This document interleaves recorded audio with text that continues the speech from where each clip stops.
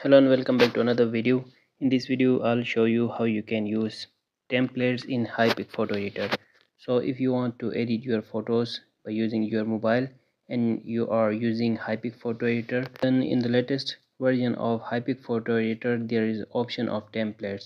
So if you open your app and go to templates, there are thousands of different templates, so you can use these templates to edit your photos.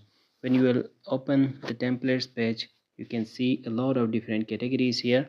Like the first one is aesthetic, then there is category of retro, selfies, creative, nature, then Instagram option, food, digital wallpapers, and a lot of different categories are available here. So first of all, select the template in which you want to change your photo. So let's select the template. So I want to edit my photo like this one. So click on the template and then click on use template. You can see over here, click on use template and then upload your photo. So I will select this photo. Now you can see here, my photo is changed into the template I have selected. So this is how you can easily edit your photos, and you can use the templates from Hypic photo editor.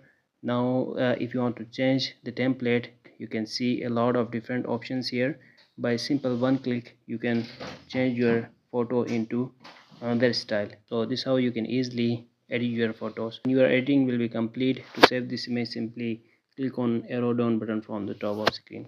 This is how you can easily use templates option in Hypic photo editor. I hope you will like this video. If you like this video, make sure to subscribe this channel. Thanks for watching.